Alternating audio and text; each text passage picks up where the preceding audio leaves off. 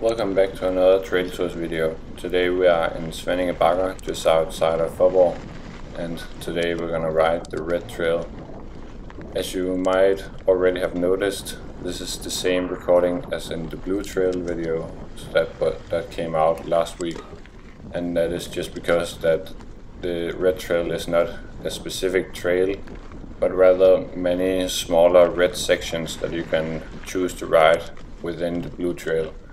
So the blue trail is more or less the main trail that goes around, and you can see we just cut off to the right here to go into the blue trail, and then we have some red sections all along the trail. And you can also see in this video that not all of the red sections are followed by each other, so that means that I think one time in this video we're gonna make a big jump in terms of where we are on the trail, because mostly the red sections start on one part of the blue trail and connect a little bit further down the blue trail, but one of the places it connects way further down the blue trail, so that is a place where we will cut back on the blue trail. So that is really why this video is so long. It's because it's basically both the blue and the red trail in one video. So if you haven't already have noticed, this video is over a half an hour long, so you really have to find a good spot, a good position to be in, because this is going to be a long one. But as you can see, this is the first red section, and some of the red sections, and I believe this is one of them, is some of the old trail that was used a couple of years ago. Because, as I said in the blue trail tours video from Svanninge Bakker, this trail is an old trail, but in the old days it was way more tight than it is today, and they're way less flowy. So now you can see we're going out into the berms again, the blue trail, and generally you can decide if it's a red section or blue section depending on if I have the telemetry on screen, so if I have the watts and the heart rate and such things. And right now we are, as you can see, on a red section, and we're just turning left into a blue section right here again, which means that the telemetry is back on. And that is also why you see a little bit of a jump, because we switch from one video to another. And just in case you haven't seen the trail tour from the blue trail of Svanninge Bakker, I don't really know exactly how long the red trail is, or how long you have to ride before you have ridden all of the red sections, but according to my Strava, the blue trail here in Svanninge Bakker is about 4.3 kilometers, and if you have to ride all of the red sections also, and you have to go back and forth between the sections, you probably have to ride like 6 or 7 kilometers for you to have ridden all of the sections. And now we're getting into the first really hard red section, which is an uphill, and I must admit that I had to try this a few times before I got it, and you can see I have to really be precise and actually hop a little bit around to even get around. And it probably doesn't help that I have such a big bike, because I'm pretty tall, but that's just an excuse. And now we're getting into the first proper downhills, first pretty scary downhills, and there is 2 downhills right here, so that is also why there's a little bit of a cut, and this is the left downhill, and right after we're gonna take the right downhill. So as you can see from about now, yes, I've switched to my running shoes, or should I say just my normal cycling shoes, but I don't have the technical capacity, if you can say so, to ride this trail, so that's why I'm just running the sections to show you.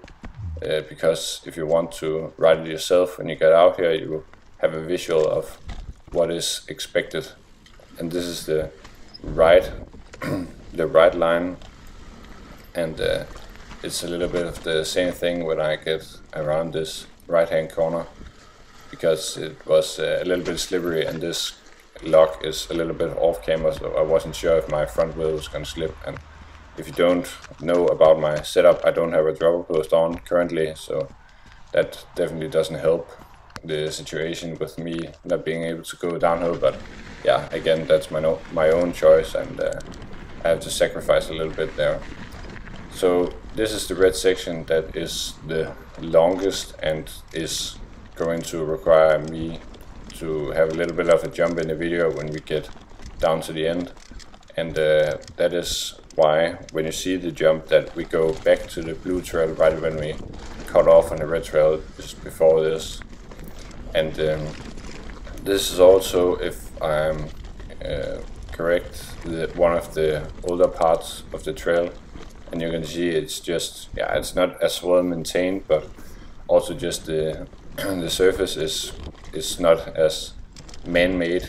It's more or less just you have more or less just taken away all the grass and all the plants to just know where I have to go, and with all the roots, and instead of the perfectly shaped berms and gravel all around the other parts of the trail that is really pleasant to ride, is way more old school. And yeah, so if that's something you like more than the new school flow, then that is definitely a possibility for you to ride these sections.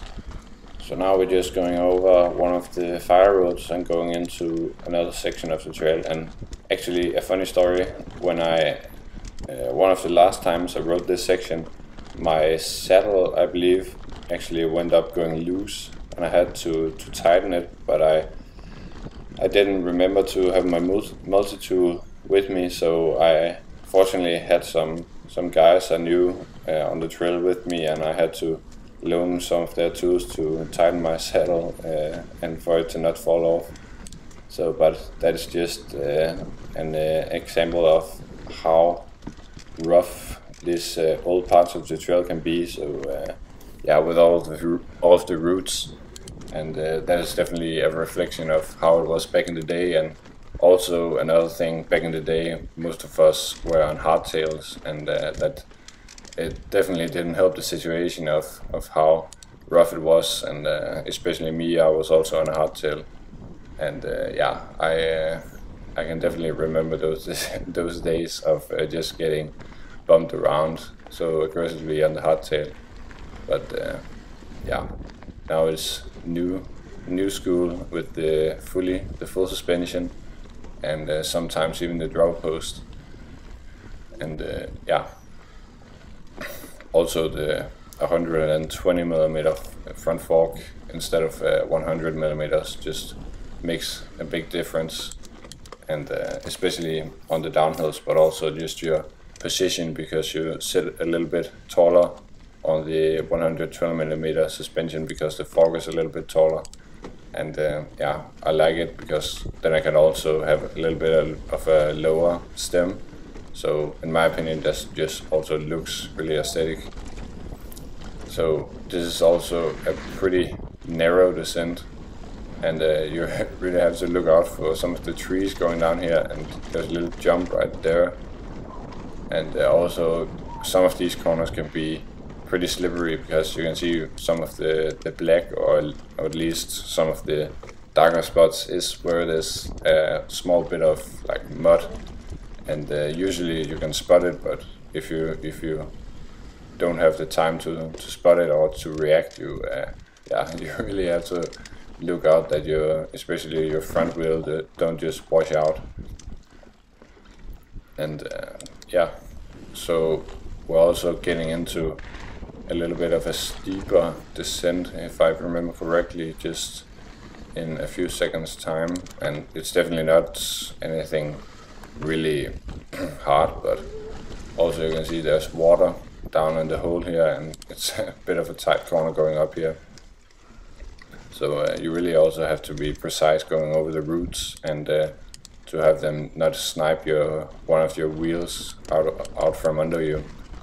And right here I took the wrong line. You can see I have to turn it really tight around the tree, so you have to take the left line going up that hill to get the better line around the right corner. But I think there is not that much time left before we get into one long downhill, and that is the last downhill before we go back to the blue trail where we cut off, and we actually we're going over a tall mount right here. It's really, I hate it. I both love it and hate it right here. It's so narrow, and I actually had to lift my rear wheel a little bit to just turn the bike around. And now we're going into the big long off-camber section, and actually I really like it. It's hard and it's challenging, but it's also good for progressing your technical skills, and that is really something I have to work on, even though I feel like I'm working on it constantly.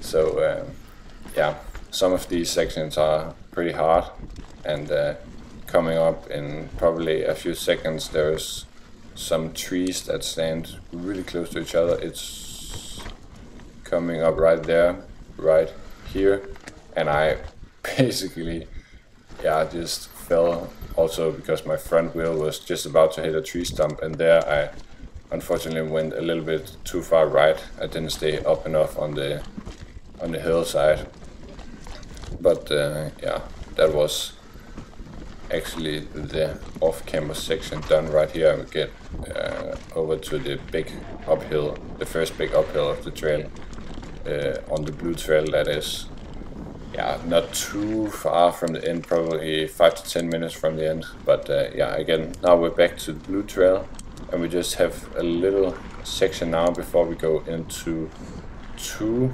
red downhills, two really good red downhills. Actually, they are probably, as far as I know, the newest addition to the trail, and they're really fun.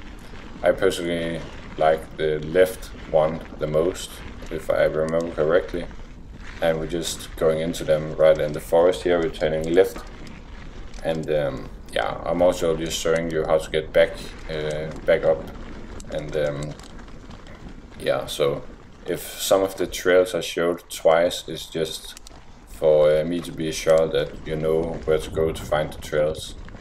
And I just want this series to be a little more of an informative series instead of just fun and entertaining, because just holding out certain content can be the deciding thing if you know where to go or not. So this is the start of the first descent, my favorite of the two, and also just because it's longer than the other one, and just because it goes out to the left right here instead of the other one is pretty straight forward, straight downhill. And there's also some jumps, and I haven't ridden it this descent enough to know all of the jumps, so that is why I manual some of them. And you can see this one and also this one, and I was just about to go into the tree, and right here you can also go right in front out over the drop, but we're gonna take that on the right line instead. And now we're just going into that line, and now we're just going back into the remaining blue trail.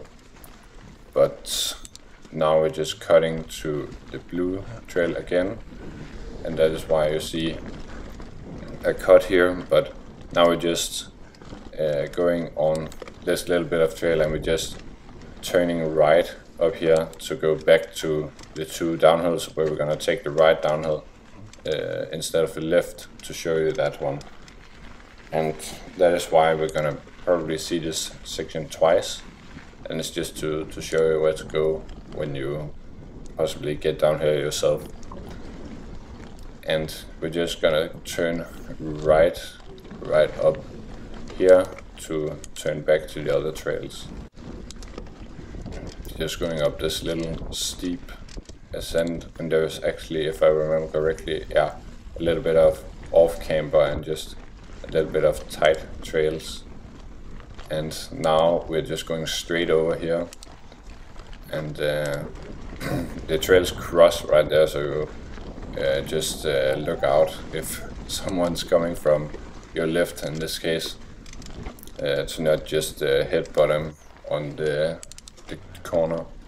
So now we're going into the right downhill, and it's also definitely fun. It's a little bit faster, and it's one of the corners. Yeah, this descent and this corner can be really the ground can be really, what's it called, not that stable. I don't really know how to describe it, but yeah, just not go too fast on the first attempt, because sometimes it can be really unsettling. I don't know if you can say that, but just be careful on the first attempt, because yeah, it's not always really good to, yeah, you know what I mean. Just be careful on the first attempt. So now we are back on the trail we saw before, but it's just yeah, for like 20 seconds, and we're turning left onto the blue trail, continuing over to the next red sections. And the next red sections I have actually only ridden on this day where I recorded this video, so I don't really remember how the lines were or anything, and I don't know if it's something new, and if it's something that is going to be improved. I imagine so, because it was pretty bare. There wasn't a lot of features as there is on all of the other parts of the trail, so yeah, you can maybe look out for the future and to see more of the features on that part of the trail. But for now we're just going on the blue section and going up this little ascent before going into the next red sections, going on this stony path, and just pushing about 500 watts right now, I can see, and going around this tight left hand corner and going up between these two very tight trees. I hate these tight trees right here. I always squint a little bit, and this corner I actually really like. Yeah, you could probably hear it a little bit, my rear wheel just burped a little bit. Actually, for my setup, I can just sit down in the saddle and just, yeah, turn my hips, and it just goes around perfectly in the corner and just feels so satisfying. I really love that corner. And now we're just going around the top right here on the slippery zones, or at least it can be slippery from time to time when it has rained a little bit. But now we're just going into the last right-hander of the blue trail before turning into the red trail. Also, this blue trail downhill on the left is pretty fun. You can see that in the blue trail tours video from Svanninge Bakker. And yeah, I don't really know how to describe this trail that great, because I've only ridden it on this day, as I said, and it is probably a month or two ago, so I basically can't even remember.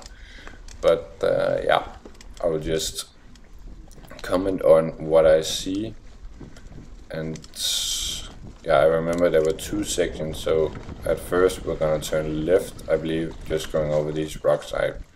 Yeah, completely out of nowhere, I basically went into one of the trees, but it's not a hard descent, but there's some stones lying around, and there's a few cuts right here because my GoPro battery was almost dead at this point, so it just auto turned off on me constantly, and it was really infuriating because I just wanted to be done with filming. And yeah, now we're just cutting back to the right, where we turn right, and this is a little bit longer, if I remember, with some bigger corners. And as you can probably see, it seems a little bit old. There isn't a lot of features on the trail, so yeah, it's just kind of flat. And yeah, but fortunately there is the blue trail, in my opinion, right here when we turn right in this video, but if you are turned left on a blue trail, the descent is really good, really good. Actually, one of my favorite of the trail. And yeah, right here we are back on the blue trail, and this is more or less, no, we have a little bit of the descent left, but that is when you get down after this descent, then the first big climb starts. And yeah, it is a really long climb. Yeah, it's the longest climb of the trail, but it's not. Yeah, the first part is actually really fun because they've made it into like a technical bit, and you are almost climbing a little bit without even knowing it, because you're just busy going around the corners and hopping over the trail, and yeah, you can just see it in like the next 10 seconds. And just remember to go on the outside of this corner, because it gets really tight if you don't get up on the right side, and I can say that from experience. And now we're going into the first part of the big ascent, and it's just a really fun part of the ascent, and you can actually jump a little bit over the trail, and yeah, but just remember this corner, this left corner right here, you have to look out for the tree, because as you saw in the video, I had to go down with my upper body a little bit, not to hit my back on the tree, and just to carry the speed around the left hand corner and up the hill. But if you remember, then when we got just past that tree is where the long off-camber section gets down to the remaining part of the blue trail, and goes up this big long hill. And this is just a steep part where I have to push basically 1000 watts to get up at a decent speed. And I would say now we are probably about halfway up in terms of more or less both length and height. And now your legs will be really burning if you have put in a lot of effort up the climb, and it just continues.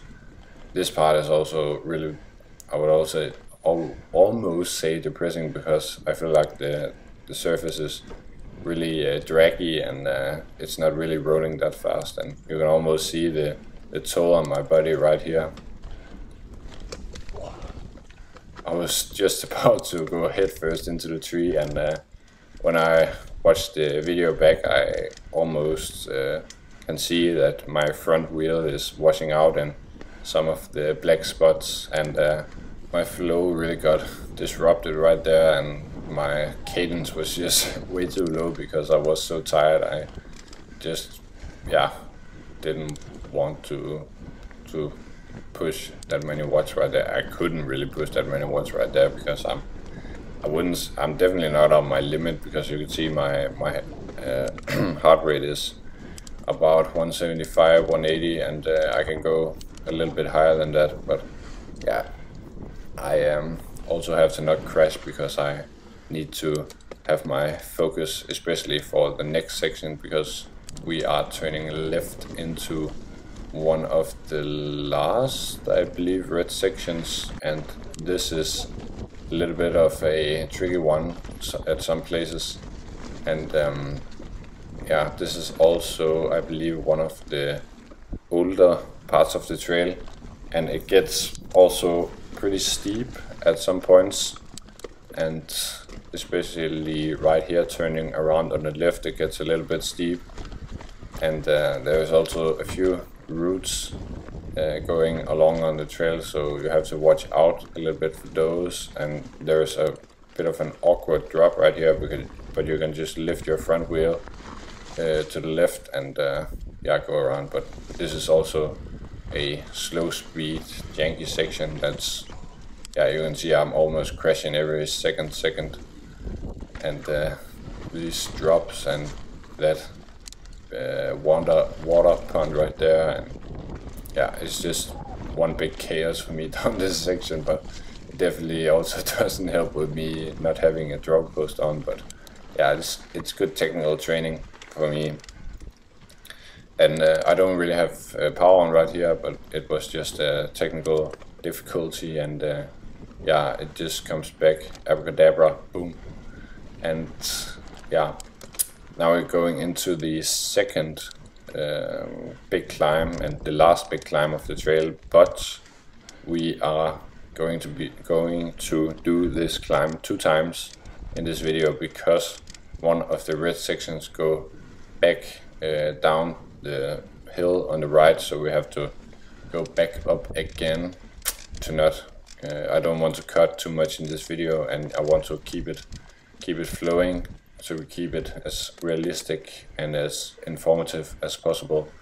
But we are almost up the ascent right now. We're just turning right up here, and then we're turning right into the red section, and this is arguably the hardest red section that there is on the trail, and especially at the end there is a couple of different lines, and some of it I believe is black, and I'm riding some of it and not some of the else, but I've only ridden this section like 2 or 3 times, and that's also because it's some of the new and I don't get out here so often, so that's the reason why I'm going both slow and not taking all of the features. So just bear with me on this descent. And actually coming up after this little fast section, really fun section, is my first time on this descent coming up right here on the right. Yeah, I take the left one. This is also the first time I rode this this one, but the right, when we turn right on the section, the downhill right before this is also my first time going down that, and that is this one. The last time I was here with someone else, I actually didn't end up taking it because I was too afraid, and now we're just off the bike again running, just to show you. And you can drop all of these unless the two last, or maybe the second last you can't drop. You have to jump it, or at least like lift your rear wheel. So that was the reason why I didn't do it. And yeah, it's a little bit of a sketchy descent. But the reason why I didn't do the last time was because one of my friends and someone I ride with sometimes, he went down it, and because it's off camera and you have to turn right at the bottom, his rear wheel ended up locking up and just nearly slid out in front of him. So his rear wheel turned to the right, and he had to turn to the right. So yeah, he was almost going to crash, but he didn't do it. But that's just effed with my head enough to not wanting to do it. Also because it has rained in the morning, and yeah, I didn't end up doing it. But I did it today for the video, and I hope you are grateful for that. And as I said, we're now going up this last ascent for the second time, and we are actually almost finished with this trail and also the video. There is about 2 minutes left, and we are, the rest of the trail is either blue or green, because right in the start there is a little green loop that you can do, and I think it's mostly for people that want to either warm up or have never ridden anything harder before. But it's great to see that the guys here in Svanninge Bakker are just taking care of everyone, so everyone has something to ride on. And this left-hand corner, you just have to look out a little bit, because it can be slippery and you're just going straight into the tree if you can't get around the corner. And also there is a little root right after, and this corner just feels like an eternity. It doesn't seem that long when you see it in the video, but if you ride it, it feels like you're turning 360 degrees. But are just turning about 200 degrees, I think, about that. But now we're into the green trail, and green/blue trail, because it's the last part of the blue trail also. And you can also see it on the sign there, it's actually the green trail, but we are now into the last part of the trail. Lasts about 45 seconds, and yeah, if I haven't said it already in this video, I don't remember, because it was like over half an hour ago I started doing this. But this is probably the last trail tour video where I'm going to do a voiceover, because we have already filmed the next trail tours and I ended up speaking in the video itself and not doing this voiceover, because I just feel like it's not really that, my voice isn't too great doing this. It's better on the video itself. But yeah, thanks for watching this video and I hope you enjoyed it.